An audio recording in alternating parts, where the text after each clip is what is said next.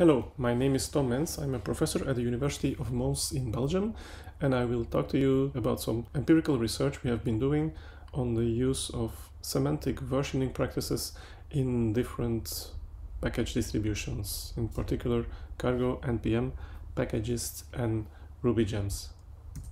This research is part of an ongoing research project called Seiko Assist, whose goal is to try to provide recommendations for software ecosystems for improving software development practices.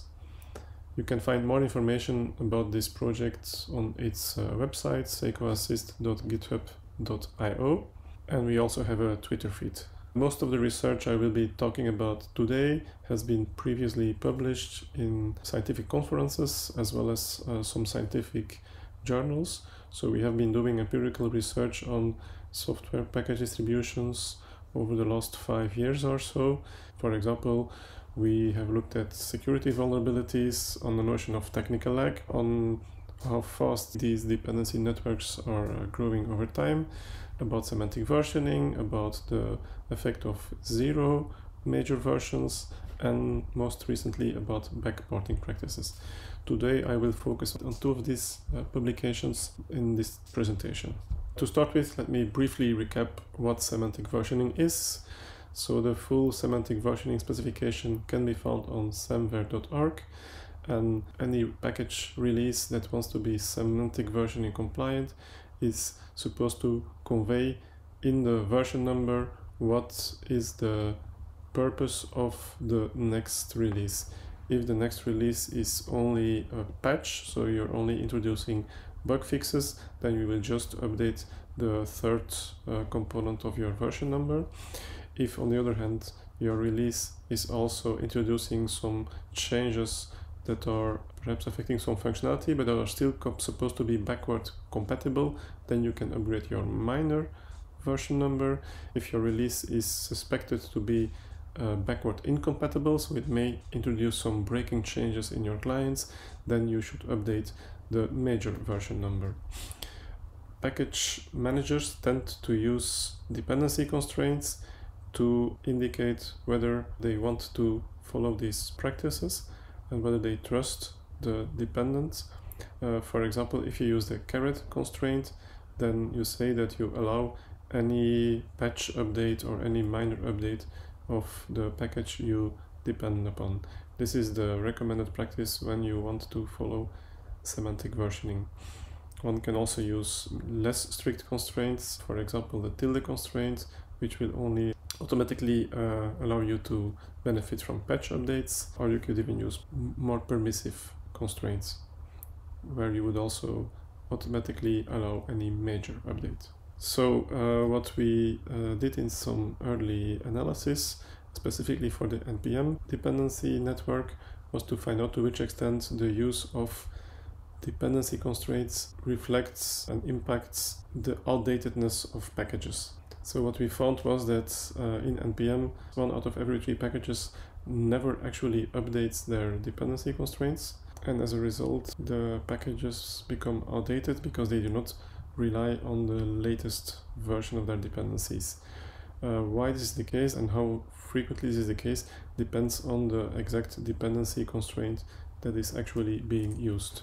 So we did a small analysis where we looked at the evolution over time of all dependencies being used. We focused only on runtime dependencies, and what we found was that when you look at all possible runtime dependencies, over time we see that there is an increasing use of the caret dependency constraint, which becomes the most prominent. In fact, since its introduction as default constraint in 2014, it has replaced the tilde constraint that was the most popular one before. But still, if you look at all of those runtime dependencies that are outdated, we see that still quite a significant fraction are using strict constraints. So about 1 out of 3 dependencies is using a strict constraint, and this is the reason why these dependencies are still being outdated. If they would have used a caret constraint instead, they would probably not have suffered of being updated. To measure the extent to which one could reduce the percentage of packages that are being outdated and suffering from technical lag, we conducted some what-if analysis. The green line represents the proportion of releases that are never adopted automatically because the dependencies are using a too strict constraint. The minor and patches correspond to the use of the caret constraint. It reflects all of those releases that will be automatically adopted if there is a minor upgrade or even a patch upgrade. And the orange one corresponds to the tilde constraint, which is that only patches will automatically be accepted. What we can see is that if one would loosen its dependency constraints to become semantic versioning compliant, which is the blue curve, then one would be able to reduce the percentage of dependencies being outdated by a factor of about 17%, which is the difference between the green and the blue curve. Now we try to extend this analysis by not only looking at NPM package distribution, but also at other package distributions, in particular Cargo, Packagist, and Rubygems. To do so, we had to write a parser to analyze the different dependency constraints. And what we observed was that even though the way of specifying dependency constraints was syntactically quite similar in the different package distributions, the interpretation of these dependency constraints is not necessarily the same. Take, for example, the specification of a dependency constraint 1.0. We see that it means something different from Cargo, where this means anything in the one major version range goes, while for NPM it means only everything going from 1.0 to 1.1, and while in packages it means exactly 1.0. So the way of interpreting a particular version constraint may vary from one ecosystem to another. If you want to adhere to semantic versioning, then you should use a specification that is semantic versioning compliant. Typically this is the caret constraint that allows any patch and minor release upgrades. So these are semantic versioning compliant.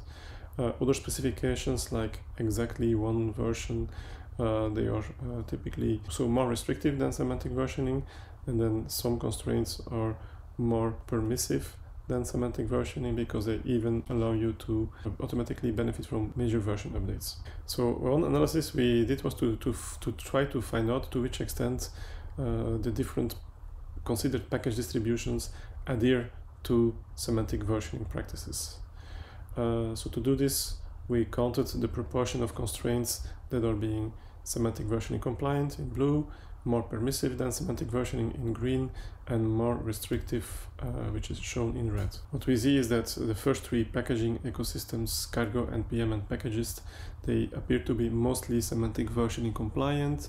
It's growing over time, and the percentage of constraints that are using semantic versioning compliant constraint is somewhere like between 60 and 100%.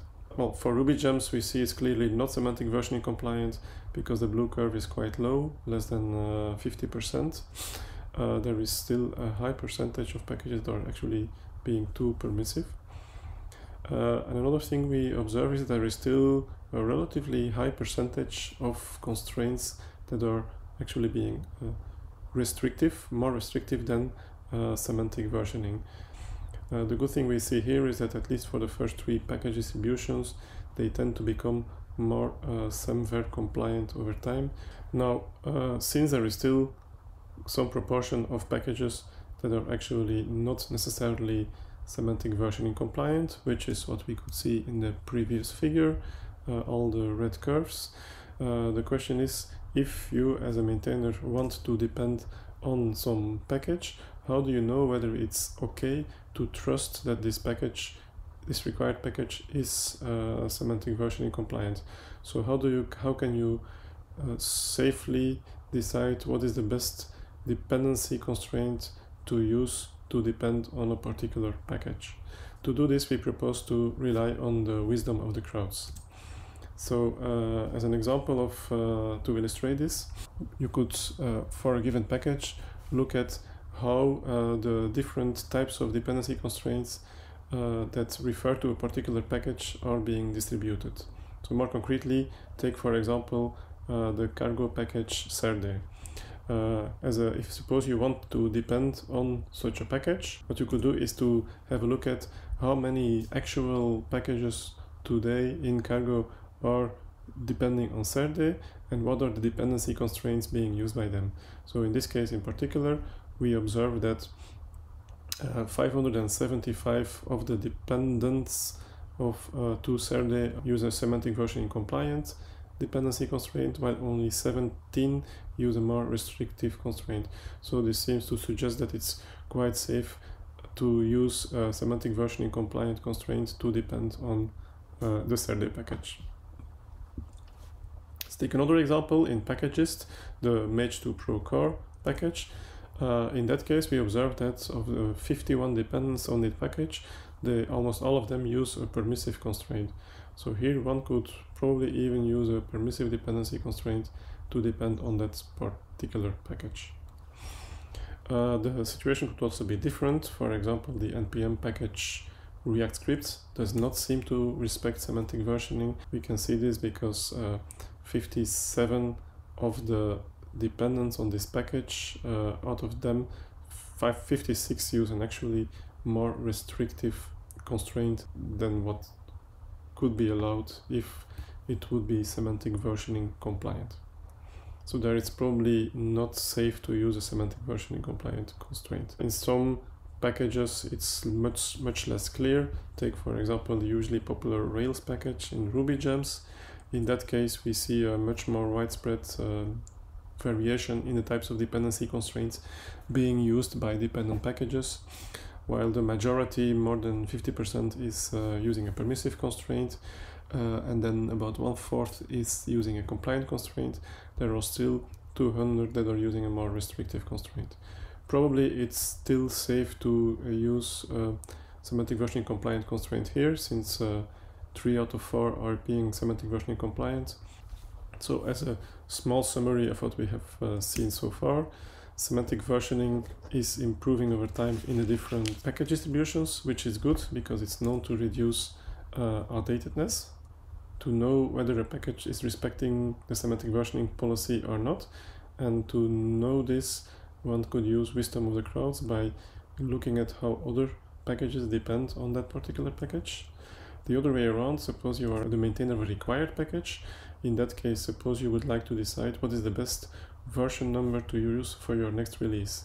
Suppose you want to be semantic versioning compliant.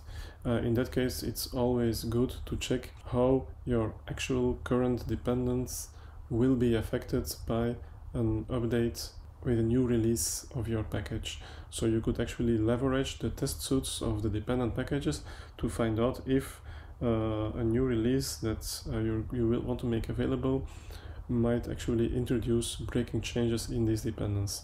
If some of the tests of the dependent packages break when with your new planned release, then probably you should upgrade the major version release. If you don't see any introducing breaking changes in dependents, then it's probably safe to upgrade the minor version number. As the next part of the presentation, I will focus a little bit on the use of major version 0, because the semantic versioning specification dictates that if you use major version 0, then your package is supposed to be in an initial development stage, and one cannot trust any update of this release. Even if you would update a patch version of this release, it might still lead to backward incompatible changes. So this is a really strict way of seeing things.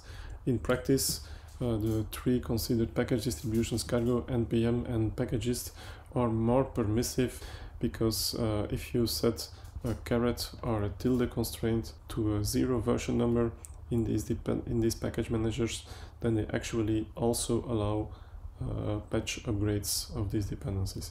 So they still assume that patch updates are considered backward compatible. So in this sense, they are more permissive than what semantic versioning is dictating. If you actually look at what is the dependency constraint of packages that rely on a package in the zero version space, we indeed see that the dependency constraints they are using are accepting patches in the large majority of the cases. 96% for cargo, 73% for npm and Packagist. So this indeed shows that dependence on 0.y.z packages assume patches to be compatible. Looking at the way in which dependency constraints are being specified in different package managers, we also found that the use of the caret constraint could be a bit misleading or difficult to interpret, because it doesn't mean the same thing depending on whether you want to depend on a zero major version or a higher major version. For any caret dependency constraint to a major version that's higher than zero, this means that it's okay to accept any higher patch version or any higher minor version. For example, caret 1.2.3 means that any version between 1.2.3 and 2.0.0 excluded is allowed. If the major version is 0, on the other hand, it only means that any patch upgrade is allowed.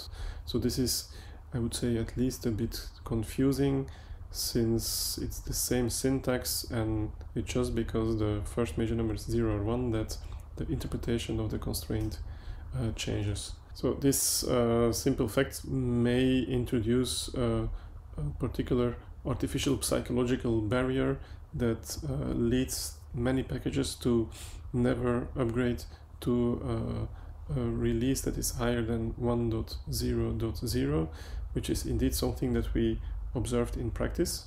We looked at all packages that were in the 0 version range to find out whether this proportion of packages with using a major version 0 is increasing or decreasing over time. For npm, we indeed see that there is less and less packages whose latest release is version 0, but for cargo there is a very high percentage of packages that are still in the 0 version range, and for Packagist it's not high, but it's quite stable over time. So there are many packages that remain in the 0 version range, and actually if you look at all of those packages that have been in the 0 version range and that never migrated to a higher major version, we can see that it's actually rather high. Here, for example, for cargo, we see that 92% of the packages that started as a major version 0 remained all the time as a major version 0 and never actually crossed the 1.0 frontier. For npm, this proportion is still also quite high, 45%. Actually, if you look at those packages that actually ever crossed the 1.0 frontier, it's only the green part, which is less than 1 out of 10 packages actually managed to go from the 0 version to a higher version.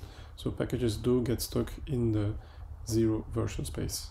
This is a bit counterintuitive, because if you have a software that's used in production, you should probably rely on a package that is at least in version 1.00, which is the first stable version of your software. In practice, however, this does not turn out to be the case. So again, we did some analysis to find out whether packages that are still in a 0 version release are being used by packages that are already above 1.1. And what we observed was that indeed a considerable fraction of packages that are considered to be stable are still relying on packages that are still in the 0 version range.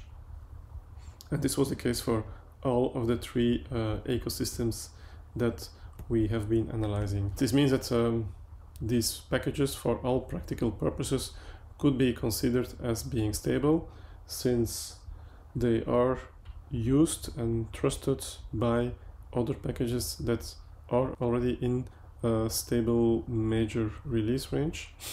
So probably it would be much more clear if all of these packages would strive to breach the 1.00 barrier, so that they can signal to all of its dependents that they are indeed stable packages.